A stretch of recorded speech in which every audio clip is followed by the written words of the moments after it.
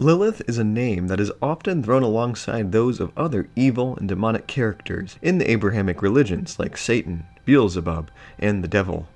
From movies to video games to anime, the name has been given to countless female characters that are often depicted as evil, seductive demonesses, wearing skimpy bikinis, complete with devil horns, tail, and bat wings, with notable exceptions like whatever the heck this is. For the most part, the most common image is that Lilith is some kind of female demon that preys on sexual desire, though backstories to her origins are murky, from the devil's wife to his mother or his grandmother to his daughter to a former human turned demon to the Adam of Genesis' first wife before he had Eve. We, as a society, seem to kind of vaguely understand Lilith as the name of some kind of evil female spirit associated with Satan or the devil. But at the same time, for the most part, we can hardly tell you where she came from exactly. People typically understand that the character is biblical in nature, but, is she even in the Bible? Who is this character of Lilith, and where exactly does she come from, and why has she become associated with sexy demons, as she has in popular culture of the modern day? Well, let's tackle this mysterious mythical creature on this installment of Trey Talks About Biblical History and Textual Analysis. I'll find a better name for this. Etymology, the name. The word Lilith comes from an ancient Hebrew word originally pronounced Lilith, a singular feminine noun. It probably has a common origin with the ancient Hebrew word Layla or Laylil and the Arabic word Layl, which both are Semitic words for night. And this shared origin with the word for night makes a lot of sense when we talk about the things associated with Lilith in the Bible later on. But the name's association with night is not all there is. A lot of Hebrew words share a common origin with the words of neighboring Mesopotamian languages, like Sumerian and Akkadian. The word is incredibly similar and likely related to an Akkadian word Lilitu and a Sumerian one, Lil, short for this monstrosity of a word. In both languages/religions, the word was used to refer to a female night demon, with the oldest mention of this demon going all the way back to the 3rd millennium BCE in the ancient Sumerian story Gilgamesh Enkidu in the Netherworld. In the story, there is a short passage where the Mesopotamian goddess Inanna plants a willow in a garden with the hopes of cutting it down and using its wood to create a throne and bed for herself. However, after 10 years of growth, she returns to the garden to find that 3 creatures have taken residence in the willow: a snake in the roots, a zoo bird building a nest for her eggs in the canopy, and the Lil creating a house or lair in the tree's trunk. The hero Gilgamesh is tasked with kicking out these squatters. He kills the snake, while the zoo bird and the Lil escape into the mountains and wilderness respectively. Now, Mesopotamian folklore and traditions tell us a lot more about the Lilitu and Lil. Firstly, they were understood to be supernatural creatures, as opposed to natural ones like animals. They were anthropomorphic female demons. Both were associated with the wind and storms, and having poison instead of milk. They are often referred to as the ones who have no husband. It was often claimed that these female spirits, such demons, would visit men in their sleep through the window at night, and after finding an unfortunate male victim, typically younger unmarried men, they would seduce him and or kill him, much like the later medieval succubus demon of Europe. These demons were likely used to explain the natural phenomena of nocturnal emissions or wet dreams in the ancient world. Furthermore, they were treated somewhat as boogie women, sometimes being associated with taking young children from their mothers or causing pregnancies to fail. Much like many supernatural creatures in ancient history, Liliths and similarly named demons were used to explain natural occurrences through supernatural means.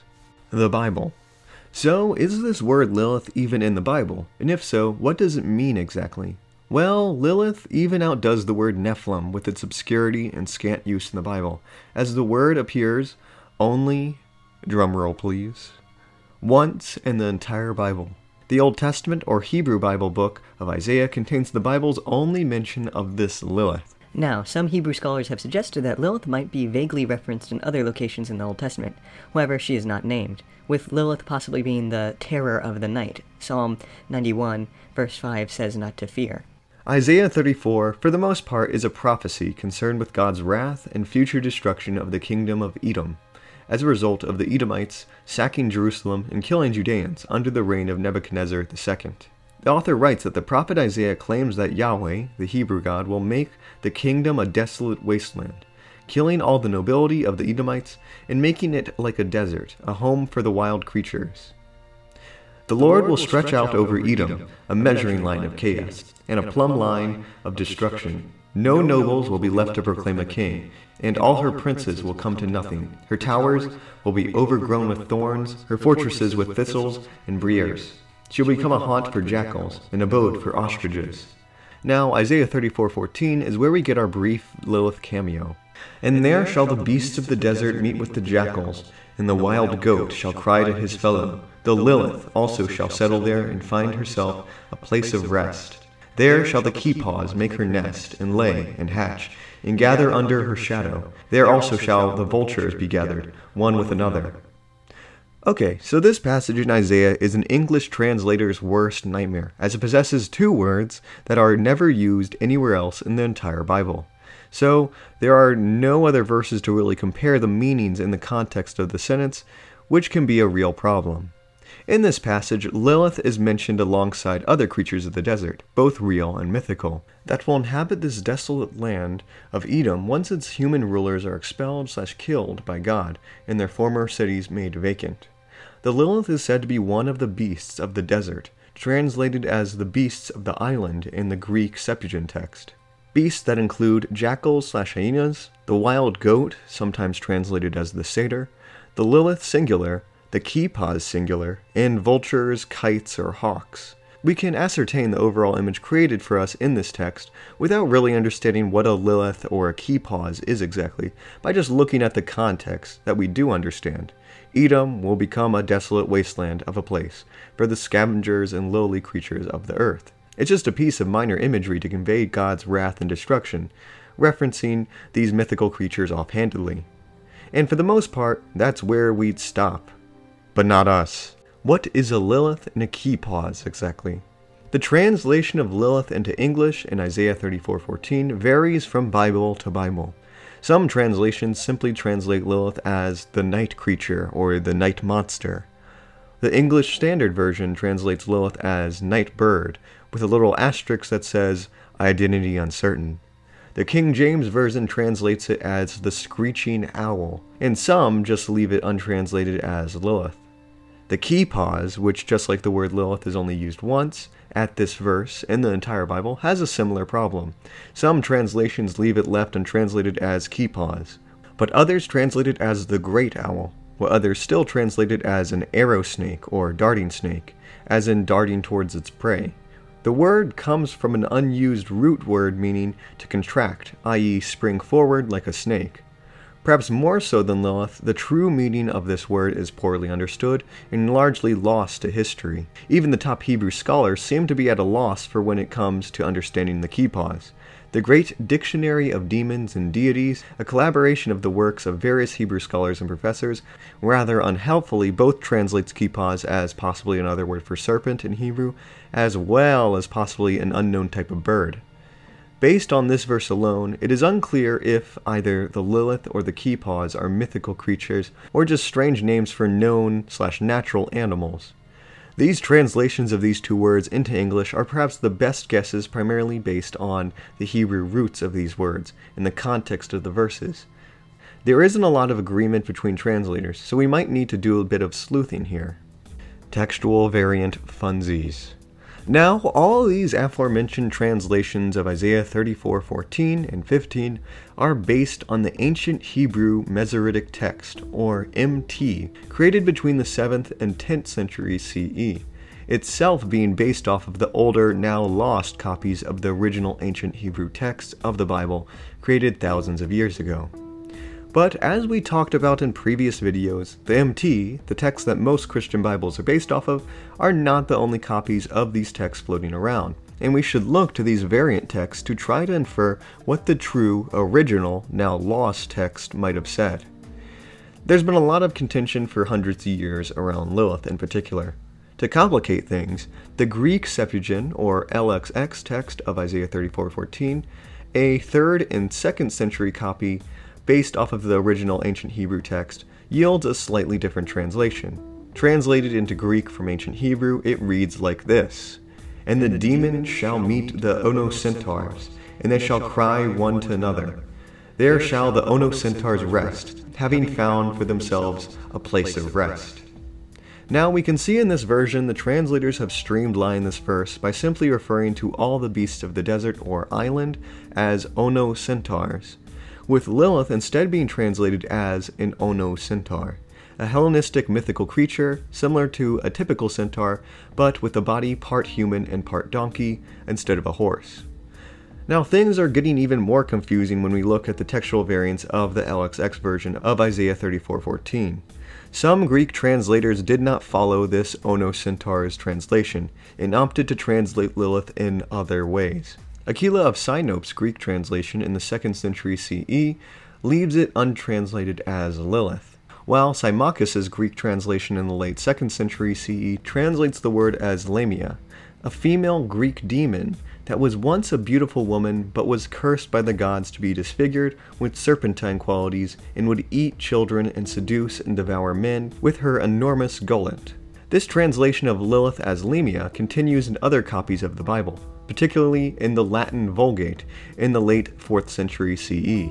And the demon shall meet with monsters, and one hairy one shall cry out to the other. There the Lamia has lain down and found rest for herself. The oldest text discovered of Isaiah 34:14, and probably the closest to the original ancient Hebrew text, is the Great Isaiah Scroll of the Dead Sea Scrolls, created between 125 BCE and 68 CE. This text says something pretty much identical to what the Masoretic text says, but with one crucial difference. Lilith in this version is plural. Liliths. As opposed to the singular Lilith found in the MT. For this reason, it appears in the original versions of Isaiah 34:14, it likely said Liliths plural, not Lilith. Bringing it all together. I know there was a lot of information there, and it can get a little crazy trying to keep track of the translations and meanings, but from all this information surrounding the Lilith, the image is starting to become clear here. First of all, it is apparent based off of both early translations of Lilith into Greek and from the word's common origin and relationship with the Lil and Lilitu of Sumerian and Akkadian folklore, Lilith or Liliths in their original ancient context were very clearly understood to be magical, supernatural, or mythical creatures as opposed to a type of animal such as an owl or a bird, as later English translators would suggest. The choice to translate Lilith as an Ono centaur or Lamia by early LXX translators reflects this view, opting for a mythical interpretation over a natural one. Secondly, Lilith has a very, very clear relationship to various demonesses in neighboring folklores and religions of the time, Lil, Lamia, and so on.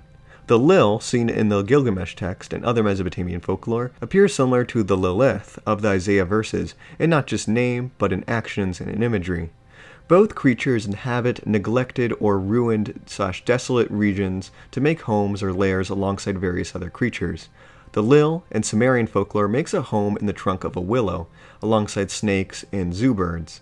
A Lilith makes a home amongst the ruins of the cities of Edom, alongside jackals, vultures, satyrs or goats, and the mysterious bird snake-like Qepaws. The connection between Lilith and the Lil or Lilitu couldn't be stronger, both linguistically and functionally. Additionally, if you noticed, the Lil and Lilitu of Mesopotamia, female seductive demons that haunt young men and steal children, are remarkably similar to the Greek Lamia, to some a synonym for Lilith, who essentially does the same exact thing. Lil, Lilitu, Lamia, Lilith all seem to be just slightly different regional variations of the same demonic creature. The meaning of Lilith in its ancient context is very clear. Like Nephilim and Leviathan, Lilith is a Hebrew version of pre-existing mythical creatures, a Hebrew name for the same demon or type of demons. The ancient Jews were obviously aware of and knew of the mythical creatures from the stories of other neighboring religions and regions through cultural diffusion and sought to address them or Hebraize them in their own sacred text and religion. Leviathan is just another name for Lotan or Tiamat or Typhon. Nephilim is just another name for the demigods of Greece and Mesopotamia. Lilith just seems to be another example of this. And this might perhaps explain the mysterious Qepaws as well, as it might be a Hebrew version of the same serpent or zoo bird, or maybe a combination of both from the earlier Gilgamesh story of the willow tree. Lilith is a type of demon or evil spirit that haunts desolate areas at night, and likely seduced young men and stole children to the ancient Hebrews. And a lot of evidence supports this mythical demoness interpretation, and this view is pretty universally shared amongst biblical scholars, and even Christian scholars note the connection. A probably more accurate translation of Lilith would be succubus into modern English. But if this meaning of the word is so clear, why then do most Bibles translate Lilith as screeching owl or night monster and so on? The answer to this lies with Christian translators of later centuries. Christian translators found the concept that Lilith had a connection to the polytheistic spirits of neighboring ancient religions uncomfortable, to say the least. As 1800s Christian Bible translator Wilhelm Gesenius puts it, when noting Lilith's similarities and connections to polytheistic demonesses, all this is utterly absurd, when thus connected with the nature of something real mentioned in Scripture. It is really lamentable that anyone could connect the Word of God with such utter absurdity. Many understand the nocturnal creature spoken of to simply be the screeching owl. Essentially, he and other scholars saw the connection, but didn't like the implication it could have on his belief system.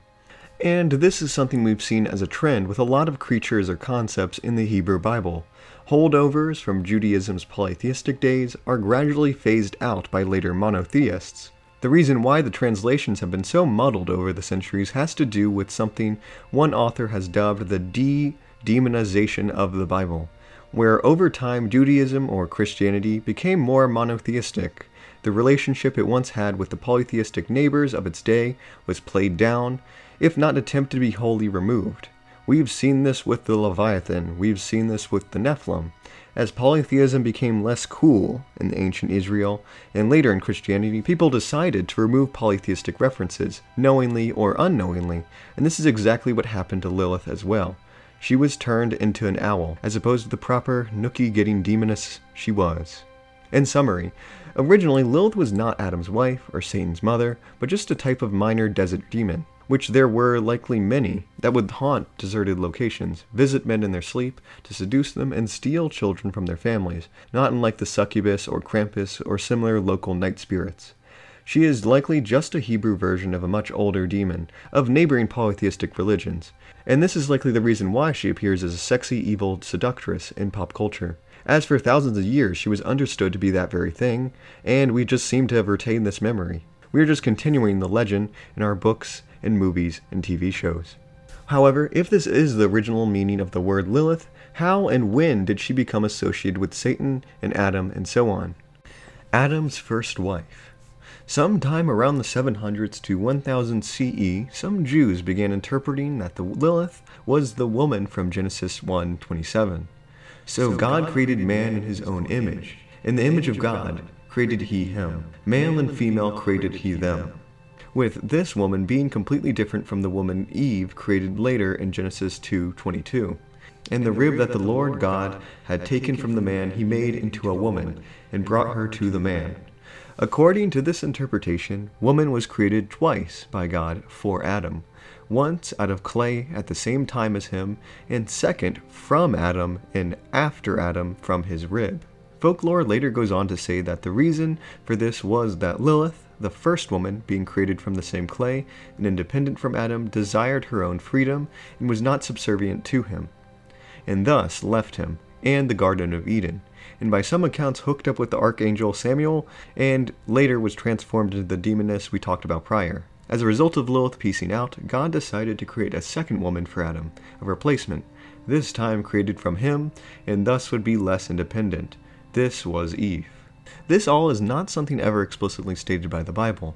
Lilith is never named in Genesis. However, this interpretation of Adam having a first wife and her name being Lilith is something that persists and has been adopted for a lesser extent by Christians. So, why did early Jews think this about Lilith? Well, to start, Lilith is tied even in her most ancient form with various things associated with the Garden of Eden in the Genesis story, and to a certain extent it appears like the ancient Sumerian text Gilgamesh Enkidu in the Netherworld could be a sort of shared origin with the Genesis tree of knowledge of good and evil narrative. Defiling a tree created by a god or goddess for one thing is something that is in both stories. Aspects of a certain of some kind are present with Lil, and with possibly the key pause in Isaiah. Lilith seems to have already been associated with the Garden of Eden imagery, so this might be the reason why she was lumped into the Genesis creation story by some later Jews. However, what probably did do it was a huge misinterpretation of the Genesis text.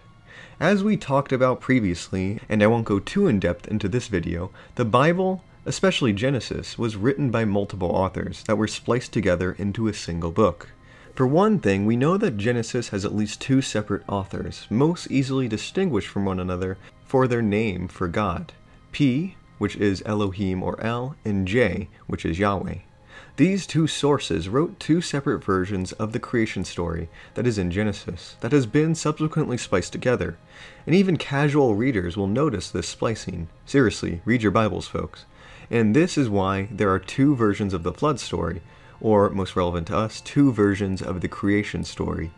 And this is why the world is created 2 times in Genesis, because we have two authors recounting generally the same story.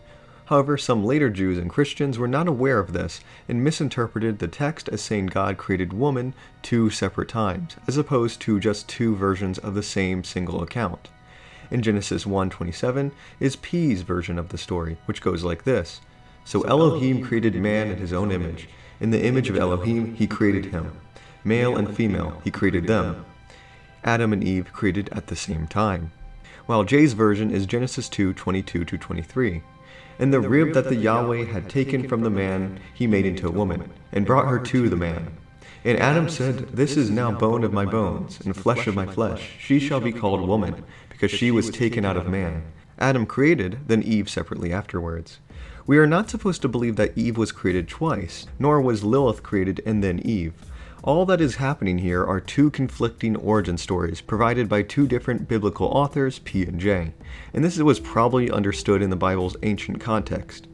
The Adam's first wife interpretation is actually based off of a simple mistake, a misinterpretation of the book of Genesis, because at the time, readers failed to understand that the text was not being written by one single author, rather by several being blended together. Ain't the Bible great, and how confusing and complicated everything can get when you look into things deep enough? Oh, it's freaking great, and I live for this crap. Ah well, now you know what Lilith is. It's a long, complicated history just like Leviathan and Nephilim and Behemoth. Oh, I'll have to deal with that one later. Ah well, I hope you enjoyed this installment of Trey the Explainer, and hope you learned something new. I will see you next time. Thanks for watching. Make suggestions for me to check out stuff. I know I'll probably get back to prehistory stuff in a little bit. It's just been hard to write about. Alright, goodbye! She serves the smooth red cedar.